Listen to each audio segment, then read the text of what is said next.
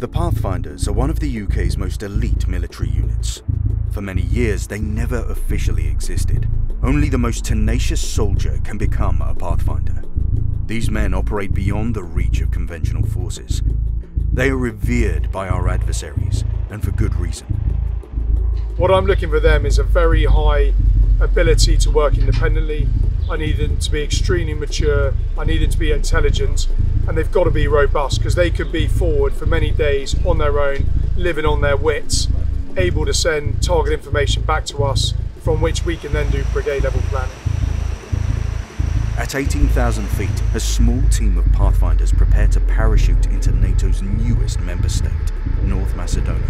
Their motto is first in, as they pave their way ahead for 16 Air Assault Brigade, who will join them in the heart of the Balkans. The Pathfinders avoid radar detection using an insertion skill called Halo, high altitude, low opening. Using this method, they can deploy anywhere in the world, deep behind enemy lines. On exercise swift response, they received orders in the UK, and a few hours later were inserting into North Macedonia from the C-17 at 18,000 feet. And that is a genuine capability that we can rapidly push out, and within hours they can be sending data on the enemy back to our headquarters. 8,000 British troops deployed across Europe, the largest mass movement since the days of the Cold War. Part of the exercises, 2,500 airborne troops head for North Macedonia to test their combat agility, lethality, and ability to project as a global force. This is what being a paratrooper is all about. We might have a period of days where we don't have resupply, where we don't have the benefits of force protection around us.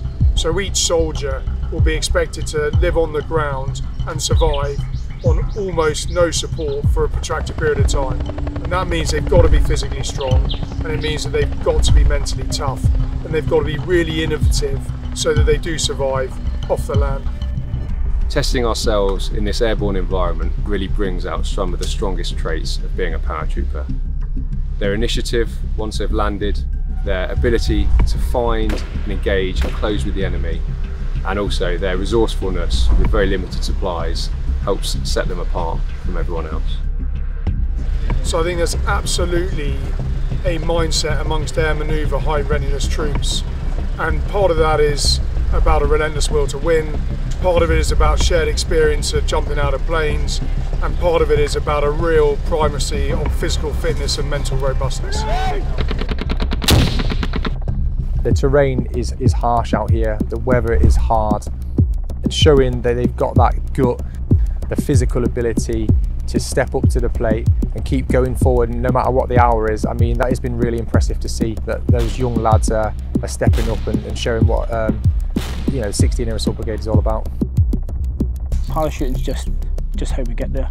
You know, whether we parachute, whether we step off the back of a helicopter, whether we step off the back of a truck, or whether we come out of a white minibus, none of that matters. What we do from there to the objective and on the objective is what counts, and that's what makes us paratroopers. The parachute bit's the easy bit. What I'm looking for in all the soldiers of 16 Brigade is the ability to survive and fight without resources for a long time, because I expect we will infill by parachute jump or by helicopter in front of where much of the conventional force will be. And what I think we get with our battle groups of 16 Brigade, such as 2 Para, is real potency and a real will to win. Ugly 5-1, this is Mayhem 6-5. This will be a Type 2 control, bomb on target. I request 1 by Hellfire, Kilo 1 Alpha, followed by 30 Mike gun. Acknowledge and advise when ready for 9-line. Ugly 5, confirm.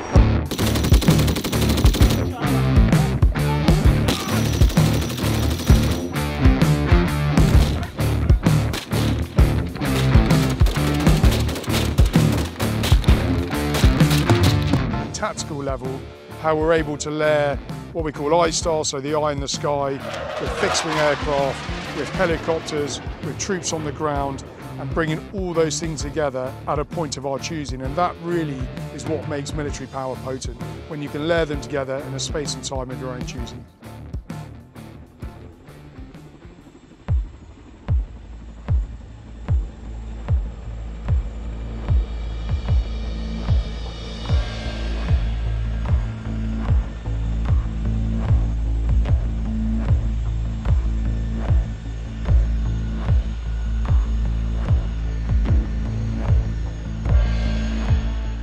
So I think that Exercise Swift Response has been an incredibly important training SEAL for us. 8 different nations, thousands of troops, projecting rapidly across Europe into complex terrain and against a tough enemy. And I think the exercise has shown the 16th Air Assault Brigade is ready to deploy, fight and win at very short notice. The war in Ukraine poses a very real threat along NATO's eastern border. An attack on one member country is an attack on all. It is essential now more than ever to test the response, capability, and interoperability to deter Russian aggression.